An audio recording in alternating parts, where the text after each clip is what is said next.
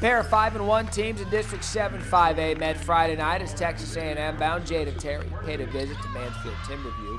In the first, Aurmani Degar saves the ball from going out of bounds, and that starts the break. Leelee Thompson pulls up, knocks down the jumper. Then Timberview in transition again this time. It's Thompson finishing with the layup. Timberview is out to a 9-0 lead. Candice Adams hits the jumper here to get Cedar Hill on the board, but you've got to get back on D. Dayo Olabode beats everyone down the floor, and Thompson finds her for the layup. Now Timberview pressing this time. Jalea Bennett pokes the ball away. Thompson gets on the floor and from her knees gets it ahead to Degar, who finishes the break with the layup. Timberview up 9. Cedar Hill gets back in it with some outside shooting. Adams finds Kendra Howard for the 3 to make a 3-point game. But Leelee Thompson was the star of the show. Look at her cross up the defender. That is a swell move.